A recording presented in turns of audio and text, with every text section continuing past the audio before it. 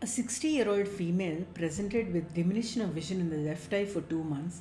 She was a known case of normal tension glaucoma for 1 year on topical medication bilaterally and had defaulted on her scheduled review 8 months back. Both her parents were treated for glaucoma. On presentation, her vision was 6/9 and 6/60, not improving further. At the previous visit, her vision in the left eye was 6/9. Intraocular pressures measured by Goldman applanation tonometry on topical medication were 19 millimeters of mercury bilaterally. Angles were open with no significant findings in both eyes. This was the fundus picture.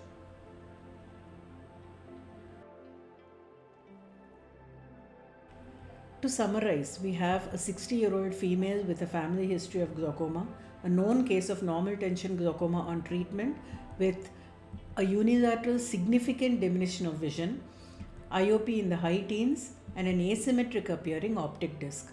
How should one proceed in this case? Of course, the obvious thing to do is to get the fields. So while our patient is getting her fields done, let us ponder on the causes of progression in a case of normal tension glaucoma. Disc hemorrhage at the time of diagnosis is a very important sign. Female gender, race, and migraine are also significant indicators for progression. Age and myopia are controversial. IOP related factors include IOP fluctuations, IOP spikes at times other than that during consultation, and less than a 30% reduction in IOP. IOP spikes can be picked up by the diurnal variation test, which if positive may actually indicate a primary open angle glaucoma instead of a normal tension glaucoma. Vascular factors are also believed to play a role.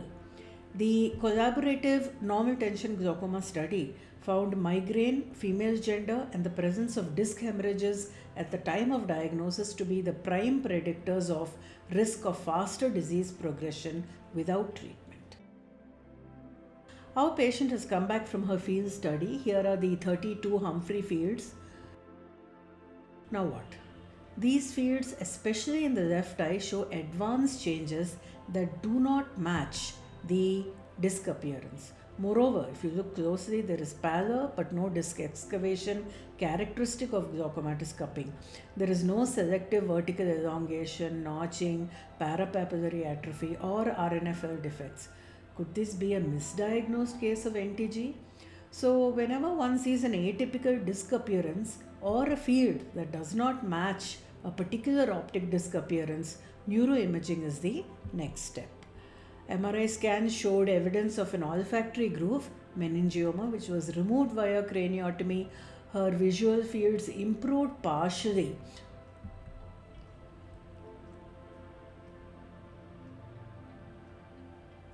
So how do we determine whether a patient has glaucoma or not? One has to be vigilant and look for some red flags that tell you that a patient may not be having glaucoma. A high IOP in the presence of disc changes is not usually problematic. It is when there is a suspicious disc in the presence of a normal IOP that one is often in a dilemma. The following are generally considered indications for further neuroophthalmic evaluation. Age less than 50 years, pallor greater than cupping, neuroretinal rim pallor, absence of parapapillary atrophy. Focal rim loss is generally characteristic of true glaucoma. Atypical visual fields, or when visual field defects respect the vertical midline. Generally, glaucomatous fields respect the horizontal midline and compressive lesions the vertical midline.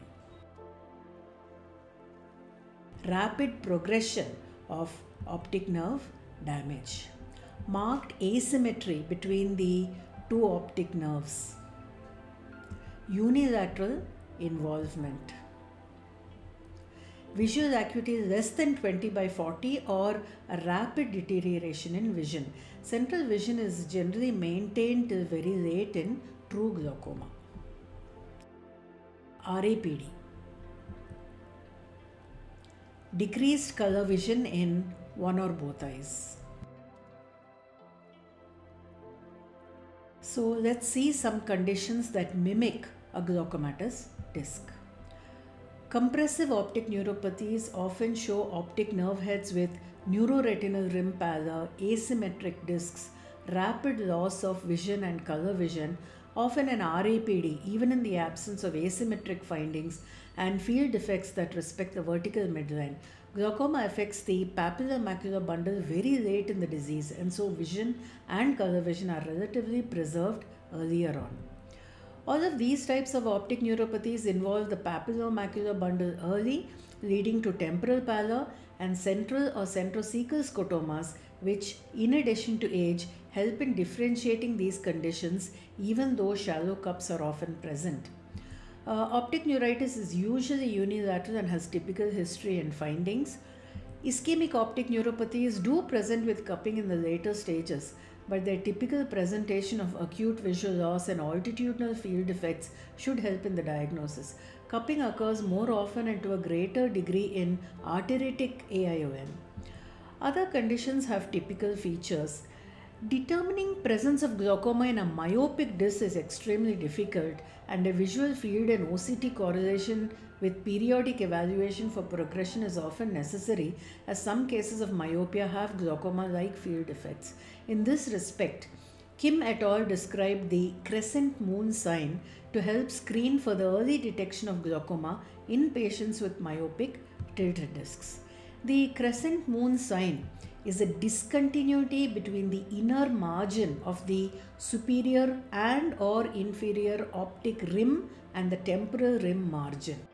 Here the superior nasal inferior margin is connected curvilinearly with the temporal rim margin.